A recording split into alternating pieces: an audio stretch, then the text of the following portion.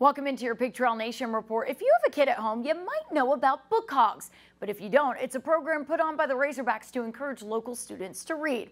If students read 360 minutes or more in 1 month, well, they get some cool prizes. And 250 students who completed that this past month got a chance to spend some time with Razorback athletes on Friday in Walton Arena.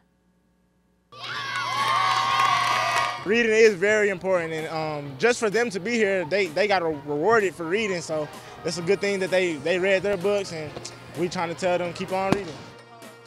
It's great because me growing up, we never really had athletes from colleges get to sign our book cards, but us getting to do it for them, it's a great experience for me.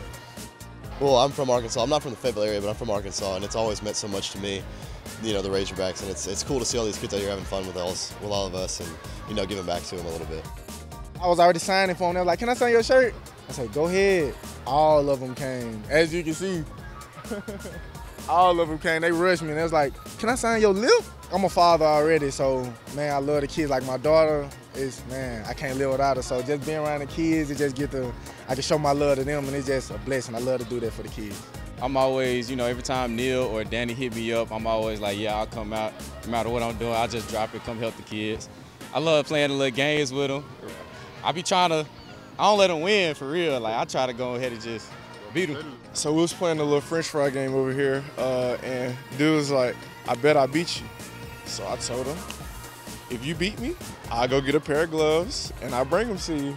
But he didn't beat me, so it's just, it's a little sad, I might still go get him the gloves. We were all kids at one point, and these events were just the things that, made childhood. To be able to give that to kids is super impactful for me, at least. And then you never know, some of these kids could be future Razorbacks. So you gotta start getting the blood red, getting that Razorback in them. You gotta start recruiting early. It kind of brings us back to our why and kind of grounds us and, keeps us grateful and taking everything day by day. And I think it's just really big, and the kids, they obviously enjoy it, and it kind of brightens our day as well.